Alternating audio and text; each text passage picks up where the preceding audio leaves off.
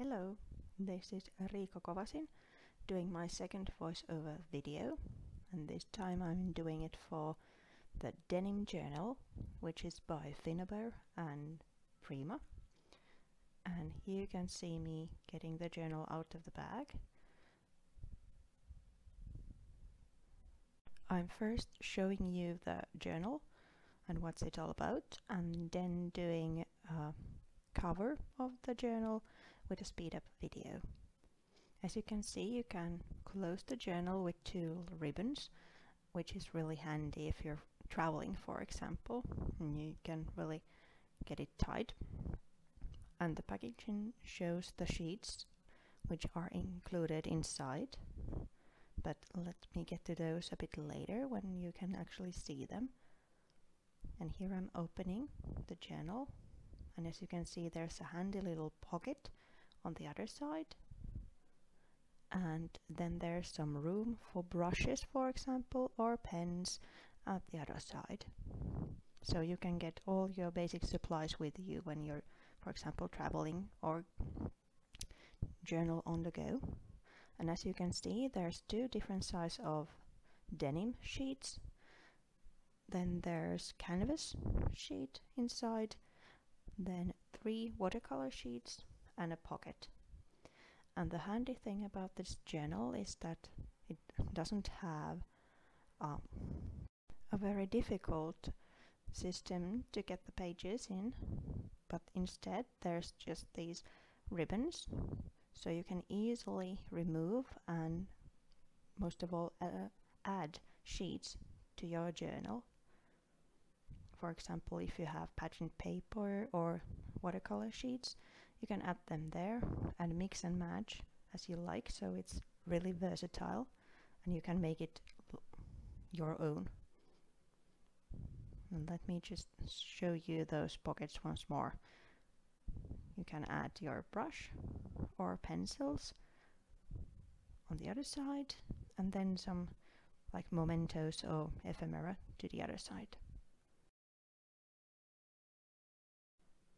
Let's close it for now and let's start to make the actual cover. My starting point for the cover was some lace and sculpting medium, as I'm thinking that this journal might travel far and wide. It needs to have a sturdy cover also. So first I'm applying the sculpting medium to the lace, as the lace is really thin and really absorbs the medium, and as you saw, I sandwiched it between the layers of the medium. It also acts as an adhesive, but first of all it makes the material hard, so even though there's like these fluffy kind of materials on top, you can't really tear them apart, but still they look like they're sweet and soft. So there's several pieces of lace which are completely covered by the sculpting medium. I'm applying them with a brush, but you could use all sorts of techniques. What I won't recommend is using your fingers. Normally I put my fingers to the mediums. I'm really loving the feel I get when I use my fingers, but this medium actually, it's really sticky in your fingers and it takes a long time to wear off, so I use some kind of tool with it. And here I'm adding a few flowers, and the fun thing about the sculpture medium is that you can use it with different kinds of materials that absorb the medium. So for example, I can use it with the flowers as well and get them really rigid. So even if this journal is like traveling with me or traveling actually with you, it still takes the wear and tear and all the flowers will stay intact. So I'm applying plenty of the medium first to the flowers, and first they make the flowers flat, but when you leave this dry overnight, preferably, you need to like get the flowers up again because if, of course, this kind of paper flower, when the paper gets wet, it goes flat, but you want the flower to be dimensional after drying, so just raise those petals up again and let it dry.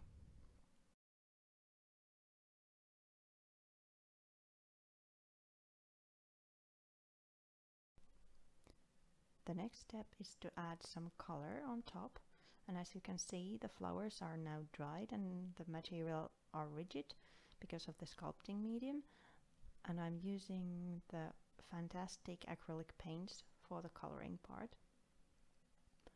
As I want the fineness or the softness of the material kind of still to be seen, I'm diluting the paint with water to get that kind of a watercolor effect. But if you want to use watercolors with the sculpting medium, you need first to add a layer of gesso on top, because the sculpting medium really creates this kind of plasticky layer. So as you can see, all the paint which is diluted just forms pearls on top. So if you would like to add some kind of watercolor medium or even mists, I would recommend a layer of gesso first.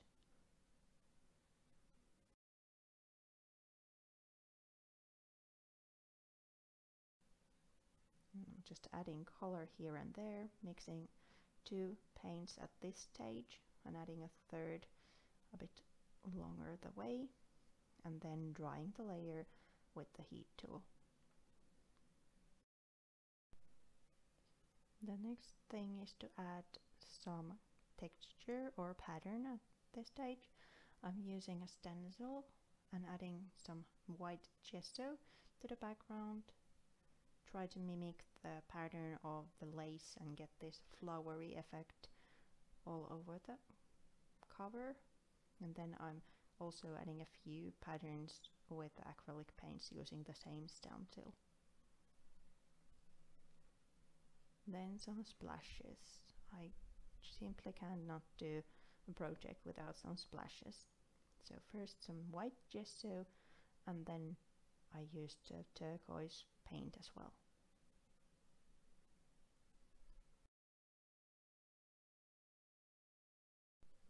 Then the next stage is to add some texture, and for that I'm using the soft gel first, and then sprinkling the art stones and some glass beads on top. The gel is of course the adhesive, and then the stones and the pearls form the texture. I'm later adding some color on top to make them more blend into the background. And then I'm adding my little fairy also to the cover, again using the soft gel as the adhesive.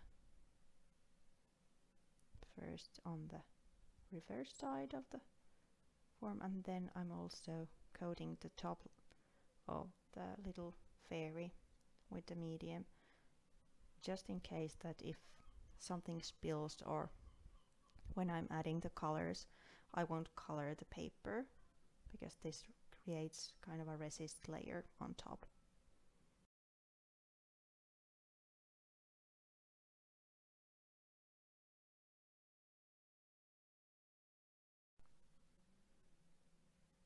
And here you can see me adding the colors. I'm using the same colors I used in the background, plus a more vibrant turquoise one, mixing them all up. Also adding touches to the flowers and leaves. And then I use water to dilute the paint just a little to get it in the grooves and gaps of the art stones and the pearls as well.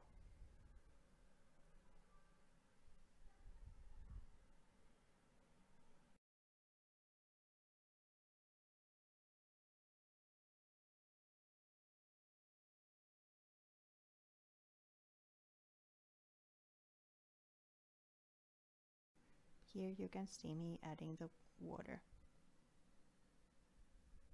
and then drying.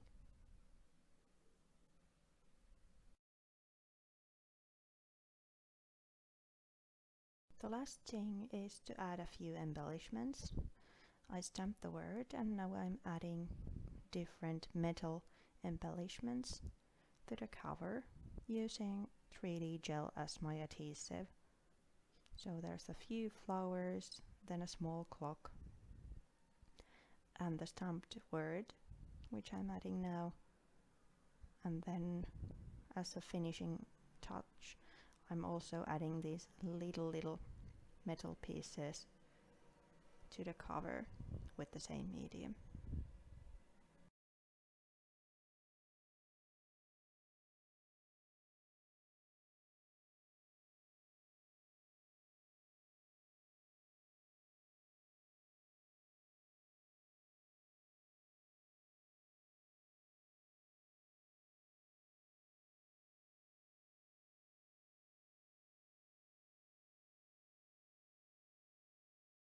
And here you can see the finished cover and some detail shots.